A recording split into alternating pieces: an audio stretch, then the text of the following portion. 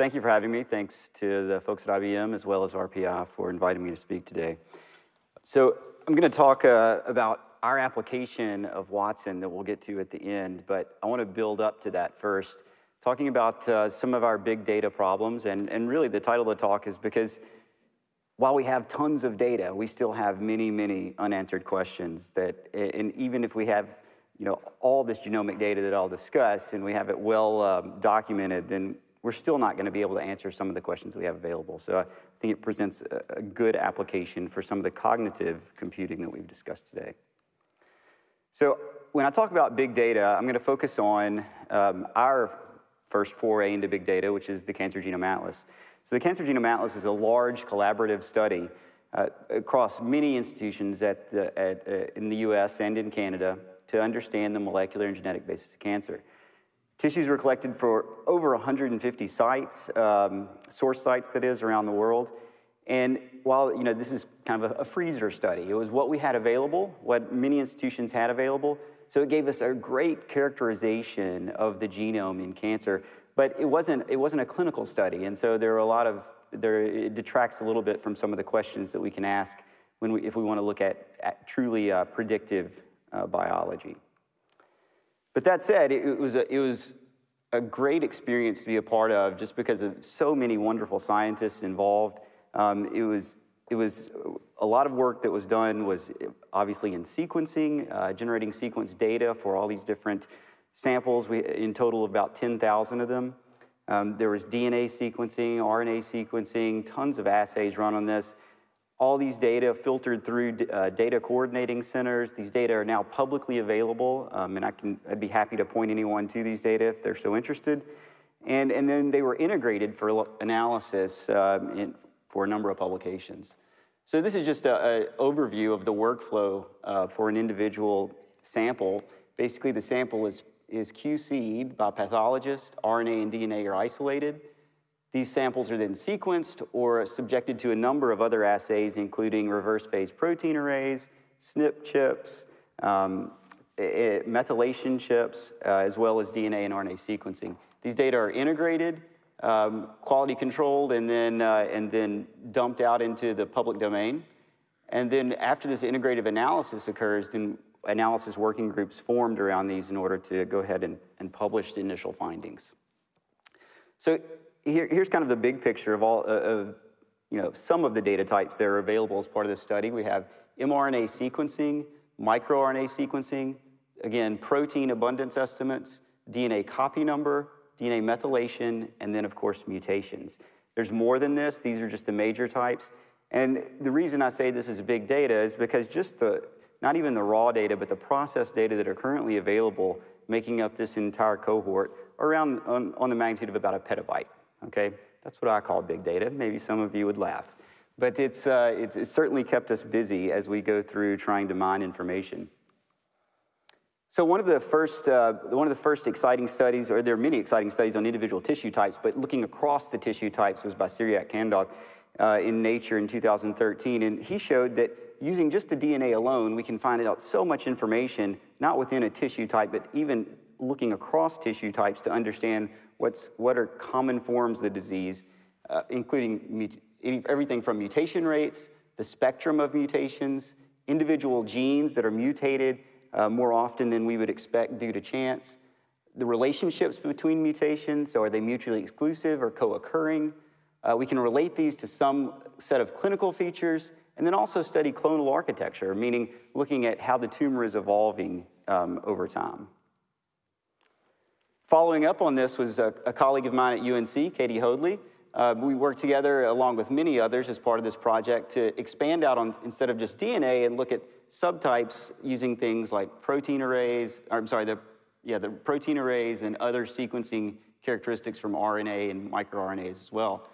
Findings from this include some tissue types, such as bladder, that looked very heterogeneous, where some bladder subjects look much more like a squamous-like tumor or a lung adenocarcinoma. Notice also that lung and head and neck, that's lung squamous and head and neck, look very similar genomically, while other tissue types fall out on their own and have their own kind of genomic profile. So the reason we thought this type of subtyping would be important and helpful as we move forward with biology, I think it comes as no surprise that all this data should bring some very nice characterization of the tumor context. But this, my work in this originated in Chuck Peru's lab, who back in around 2000, 2001 discovered subtypes of breast cancer from gene expression data. So what we're looking at here is a heat map where genes are rows, samples are columns, and the samples and genes have been organized according to their correlation. What you can see is that there are large numbers of genes that show relatively high expression in these sets of samples, and an exclusive set of genes that are higher in this other set of samples, which we end up calling basal-like versus these luminal-like samples. What we found is that these different subtypes have very different clinical courses. So here's a survival plot looking at prognosis, and this is progression-free survival in this particular data set. But what we found over time, and really over the last 15 years, is that not only are these subtypes different clinically, but they have different cells of origin, they have different pathology, they have different genetic aberrations that are enriched within them. So calling this just breast cancer greatly simplifies it. And what we want to be able to break this down into these subtypes in order to deliver some level of precision medicine. So the question now, though, is while we have a lot of information about them being different and clearly distinct diseases, are there really therapeutic options that separate these different subtypes and are predictive within a subtype? So early on, my work in this was with risk classification. So prognosis was our outcome. Because what you can see here is that while these luminal A tumors do quite well relative to other tumor types, they don't do so well that produces a clinical decision. For instance, you would not call somebody call a tumor a luminal A tumor and then decide not to treat that patient because they have such a good outcome. Because there's still a clear course of events. There's still, non-zero event rate within those patients. So what we need is to take this level of information and turn it into a clinical decision. In order to do that, we use some very basic modeling techniques, okay? This is simple statistical models using things like elastic net and lasso and ridge regression in order to relate the distances or the similarities to each of these subtypes to prognosis. And that way we can give an individualized prediction of prognosis based on these genomic profiles. What you see is two very simple models, but one also includes, instead of just the genomic information, tumor size. And that's important not only because no gene expression pattern is predictive of tumor size, but we know that tumor size is also prognostic. So we want to be able to put these models together, put these different types of information together to understand if they produce a better model of prognosis. The result of this work was a highly accurate model of prognosis, as shown here. This is the combined model of both genomics and tumor size, relating it to the probability of relapse-free survival at 5 years. So from this, you could infer that, given a score, what the probability of relapse is for an individual patient. And then we get a clear treatment decision because we can go to a physician and say, at what score or at what probability of relapse would you decide not to treat a patient? And then we can look for that score and see if that does carve out a subset of individuals. In fact, this decision was made not at 5 years, but at 10 years, and I'll go into that in a little bit more depth in a second. What we also found from this data is that we're using C-index here as our measure of prognostic accuracy. And so in this case, we're looking at only clinical variables: tumor size, ER status, and grade, which are typically available for breast cancer patients. Now, notice that this is greater than 50%, so there is some prognostic information here. However, just the genomics alone are clearly superior to the clinical information that was currently used. Further, if you include the clinical information along with subtype, we see another benefit in prognostic accuracy. So just pointing to the fact that we need both types of information and that just the genomics alone will never give us a complete picture, a story that we'll follow up on later. So this work was later patented and licensed, and I worked with a company called NanoString in order to commercialize it into a test called Prosigna. So the Prosigna test is actually a 50-gene test. It provides results very rapidly. It's a clinical device so that it can be used, the test can be distributed. It's not a laboratory-developed test. In fact, Any clinic can own one of these boxes and run this test. Currently, Quest Diagnostics, LabCorp, and numerous others are running this. It reached 510K FDA clearance for prognosis in postmenopausal women. That is the highest level of clearance that the FDA provides for such a test. And it also has reached EU approval for both prognosis and even subtype. So while the FDA does not allow us to call subtypes here, the EU does. And this information seems to be, I'll at least say, is requested often by clinicians here. What was also nice about this is that we had the commercial endeavor allowed us to get very nice plots that were much more easily interpreted by clinicians than anything that I would have come up with. So now that we have this test in hand, we can go back into clinical specimens and specifically clinical trials, because this test was shown to work on FFPE tissue up to 10 years, 15 years old. Thus, those outcomes are already there. We need only to assay the data and ask the question, could we predict the treatment response based on this test? And so, if in this particular clinical trial, this was run at UNC, or at least UNC led the study. It was a HER2 positive trial, so everybody on study was HER2 positive. But within the HER2 positive, which is a clinical subtype, a clinical definition, there are actually numerous genomic subtypes. So among those are the HER2-enriched group and the luminal groups, which are seen here. We threw out the basals and Claudin-Lows just because of low numbers. Now, what we're looking at is the overall pathologic complete response rate. So pathologic complete response, let me explain that for a minute. So in a neoadjuvant trial, the idea is that the patient will receive treatment, will have a biopsy at that time point, and then once the treatment course is complete, the surgeons go in and excise the entire tumor if there's any left. If there's no tumor left, then that's what's called a pathologic complete response. You can imagine that folks that achieve a pathologic complete response have a much better outcome than those that don't, and so it gives us a quick endpoint in order to understand how well a particular drug is working. Now, the overall response rate in this trial was around 50%, but when you break it down by subtype, what we see is that so these are drug combinations, so we have taxane and lopatinib, taxane Herceptin, and then taxane in the combo. This arm actually dropped off quickly and was shut down due to low response rate. But in these other two arms, what you can see is that within the HER2-enriched patients, they achieve an 80% pathologic complete response rate. Okay, so this is exceedingly good in that this drug is very efficacious within this subset, which is only known once you interrogate the genome. The simple clinical measures are not available. Are not adequate. Once we have this data in hand, we can also assay other phenotypes. So the first was a priori hypothesis, but now we can go in discovery mode and look for other signatures or other types of information that may be predictive. One of note is the immune cell content of the tumor. So there are a number of immune signatures, which are basically indicators of the presence of T cells and B cells and activated T cells. And what we see is that this signature is also predictive, and in fact, it's independent of subtype.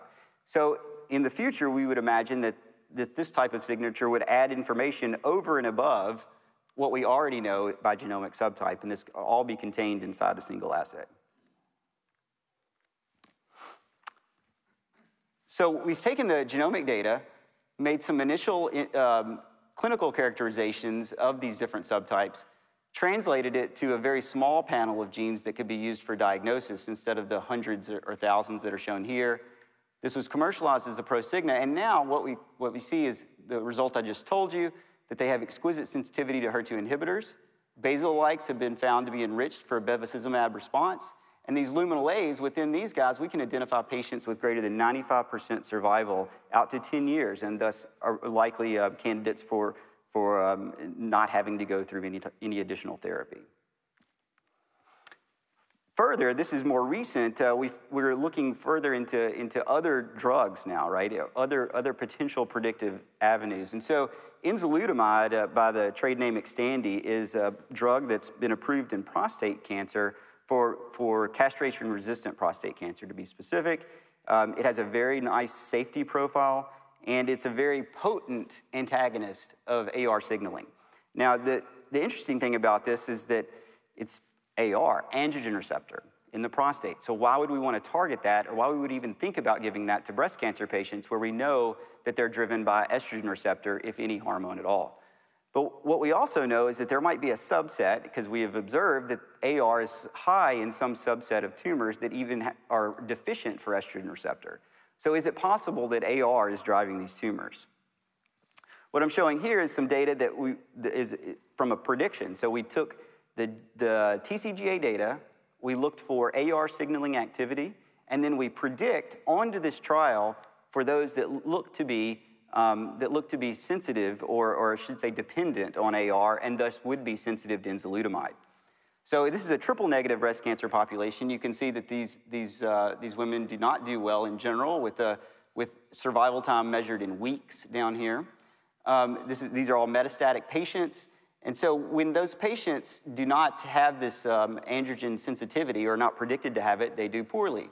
Whereas these patients that have that androgen sensitivity and thus are given enzalutamide extend their lifespan a little over, or almost a year, okay, for this, in this particular study. So the great thing about this is that these triple-negative breast cancer patients receive cytotoxic chemotherapy. You can imagine it's not a fun thing to go through. Whereas this drug, enzalutamide, is a hormonal agent. It's a pill. Its worst adverse event is fatigue. So we've not only saved them from cytotoxic chemotherapy, but we've given them a year of survival when they have this particular genomic biomarker. So it's clear that genomics can provide clinically valuable information, whether it be just the biology for prognosis, prediction to endocrine therapy, prediction of neoadjuvant and adjuvant chemotherapy, prediction of response to trastuzumab, and what I just showed you, and will be followed up with a phase 3 trial, is prediction of response to enzalutamide. So I think, at this point, we are very confident in the power of the genomics to give us good clinical information. And we can model it using very simple models in order to extract the necessary information for a decision. However, it doesn't come without challenges, of course. Genomic assays are quite complex. And in fact, the models that we're using are built on top of estimates on top of estimates. They're not digging all the way down into the data, and I'll go into this in just a second, in order to really assay how much evidence is there for this particular patient or this particular biomarker. We also know that retrospective trials are very difficult to acquire. So while I told you about a few where we were able to go back and assay these samples that already had 10 to 15 years of follow-up, those are very precious to people, and thus it's very difficult to come across those in practice. And of course, prospective trials, especially in breast cancer, are very slow because the median follow-up time for some of these ER-positive patients the median survival time might be out past 10 years. So it's very difficult to really get at these well-annotated clinical specimens that have the information necessary to produce a decision. So we can do the genomics. The real problem is getting at the right sample set in order to do it. Now, this is a place where I can see some type of cognitive computing is helpful, because it's not like these patients aren't out there. It's just that they weren't collected in such a way and standardized in such a way that we can go find their blocks in pathology labs, get them out, and assay them. And so you could consider a scenario where if we have all the path records read into a database, that alone is a challenge, and then put that together with something like our ISIS database, which is a terrible name. It's not ISIS, but it deals with it basically holds all the state of North Carolina health insurance claims. And so we can go there and say, give me all the patients that have had a particular drug. We can cross that with our pathology lab, and then use the pathology data to look at outcomes, and in a way, potentially put together a cohort that would be right for such a trial, retrospectively, that is. So I'll also add that from a diagnostic perspective, there's weak motivation for commercial development. Not only are these diagnostics, I would say, difficult to get to market, to get into practice, to get approved, but they're also not exactly loved by the pharmaceutical companies who we're limiting their populations. So overall, though, the model-based genomic assays are currently being utilized in multiple cancer types and non-cancer. I have many examples of both as evidence for diagnosis and treatment decisions. So now let me completely switch gears for a minute. So what I've shown you is that genomics, in a way, in the right studies, in the right sample types, can give us a lot of good information about treatment decisions. But what's happened in the last couple of years is the advent of DNA sequencing being so readily available on specimens that are clinically available, such as formalin-fixed paraffin-embedded tissues, allows the physicians to get excited about being able to see the underlying evidence or the underlying oncogenic mutations for particular cancer. We know that cancer is a disease of the DNA. So now that we can measure the DNA, we should be able to diagnose it quite accurately. Because of this, us, as well as a number of other institutes around the US have put together, and abroad, have put together programs where we're prospectively sequencing patients and then trying to understand that information and make treatment decisions. Now, this is very different than the previous sets of studies because this is happening on an individual basis, and that treatment decision is based on the mutation profile along with the physician's knowledge of the disease and the potential treatment options. So this study, LCC 1108, gives us a mechanism to look at association of known molecular alterations with clinical outcome and potentially support treatment decisions. It required quite a bit of folks in a number of committees to make all the decisions that are both ethical, legal, scientific, and so on and so forth in order to make this happen. So while this particular protocol allows for any type of biomarker, the workhorse here is sequencing. And the types of sequence that we're primarily going to look at are a subset of familial cancer sequence genes that get sequenced, as well as a multitude of somatic alterations. That is, alterations that exist only in the tumor and not in that same patient's normal.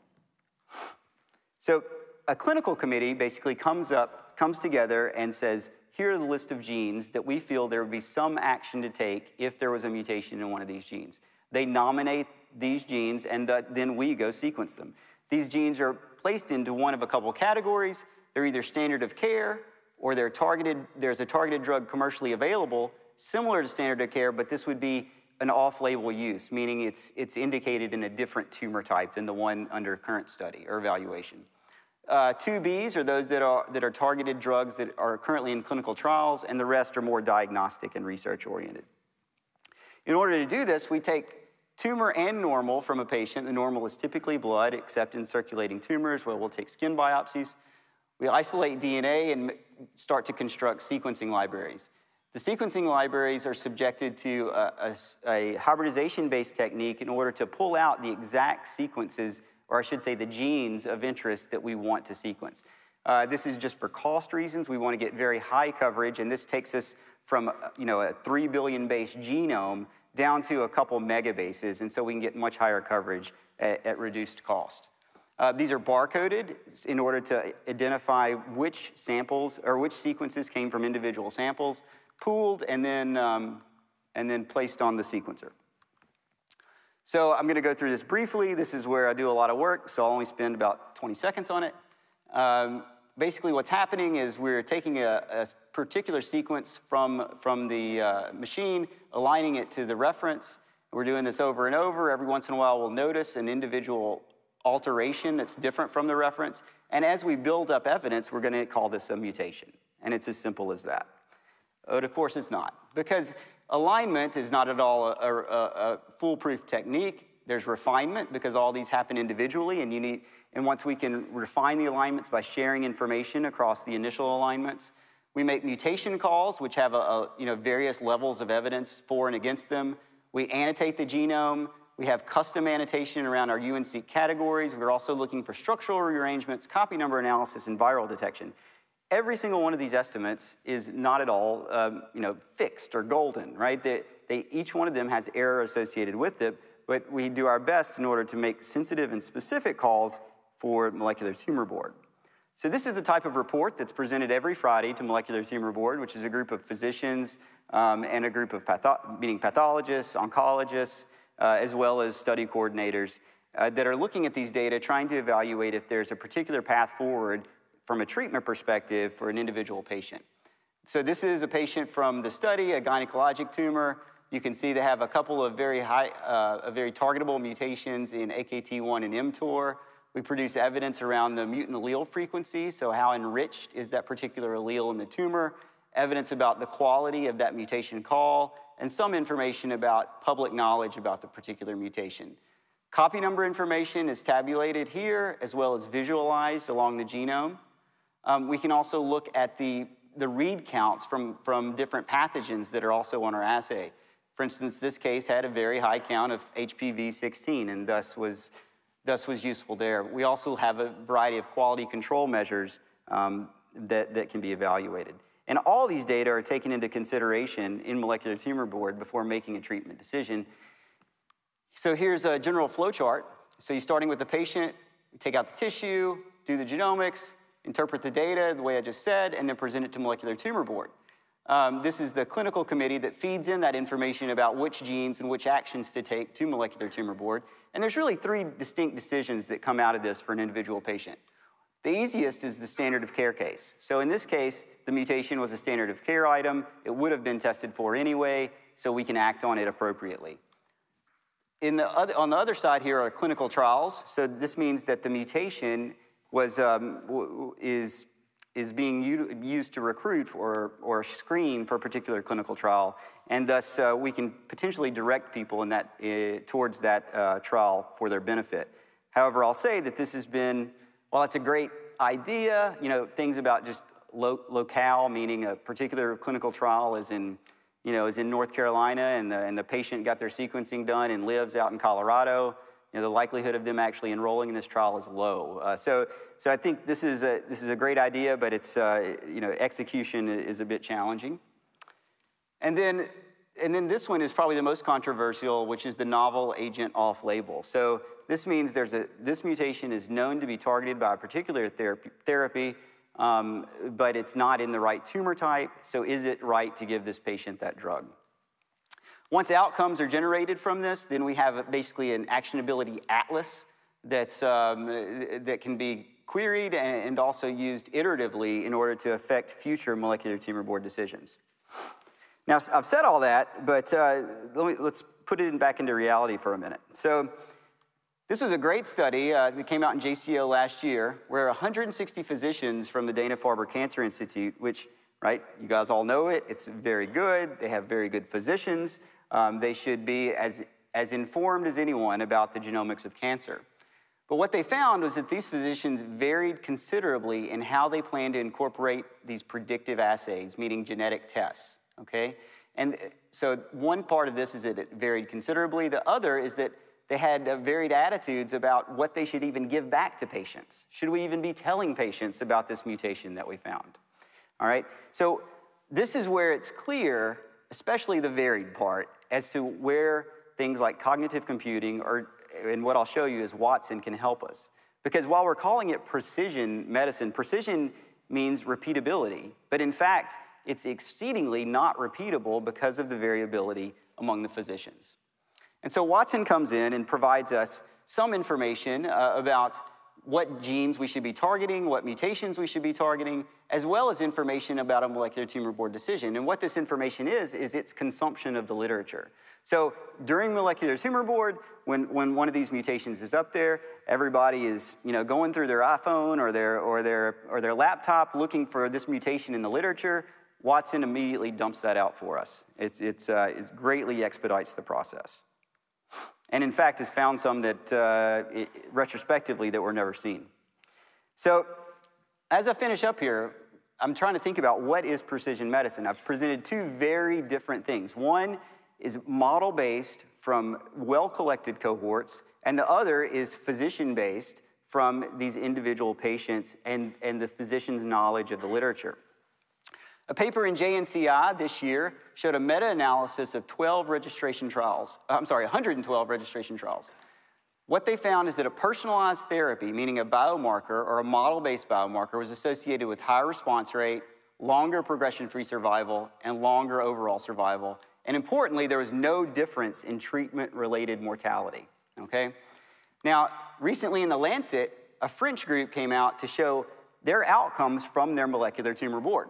So in this particular figure, what we're looking at is the molecularly targeted agent. So what MTB selected is the blue curve.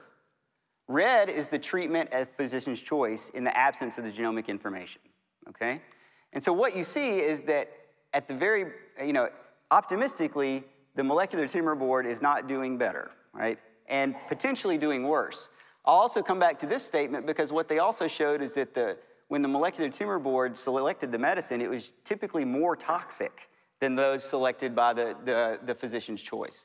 So off-label use of, their conclusion was that off-label use of agents should be discouraged and enrollment in clinical trials should be encouraged. Now, I don't want to perceive this as a perfect comparison. This is apples and crayons, but it gives some idea of the types of information and how that information is being used in order to make treatment decisions right now, along with which one that I think we would prefer. So how do we really take advantage of this? We have a few challenges. First, physicians must keep up to date in the literature and clinical trials, but this is immense, and this is too much to ask of anyone, and it's too much to ask even of a group, a molecular tumor board, to come up with a consistent picture. There are many mutations, many trials, and this team can't do it alone. Another challenge is mutations or aberrations of unknown significance. So we have a gene. The gene has been clearly implicated as a target of a particular drug, but the mutation has never been seen before. Is the mutation gain of function? Is it loss of function? We don't know, and we certainly don't have time to go do all that experimentation in order to make use of it for a particular individual.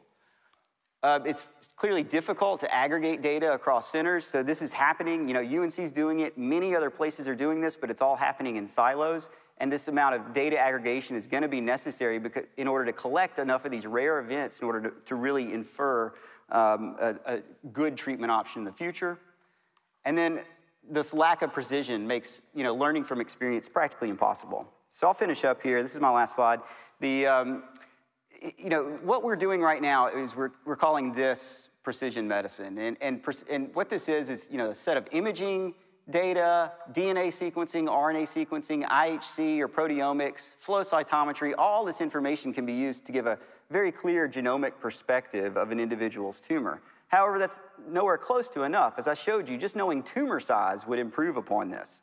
So we also need to know pharmaceutical profiles, so the candidate drugs, what is their toxicity? How does that interact with the patient's clinical history? What is the patient's clinical history? All this information has to be taken into account, as well as the medical literature. For instance, in 2014, there were 156,000 published scientific articles just in cancer. There's no way we can keep track of this, and our hope is that Watson can. And I'll just, I'll throw this in here at the end because as seeing some of the demonstrations on an immersive environment, I think it's quite clear that if we could put together this information, use cognitive computing to produce a set of candidates, that these candidates could then be used in some type of immersive environment so that physicians could look at the candidates produced by cognitive computing, reach through there so they can pull out the evidence behind each one of those candidates and make clear decisions knowing all the evidence that's there. So, huge effort, lots of folks involved, and thank you guys all for listening.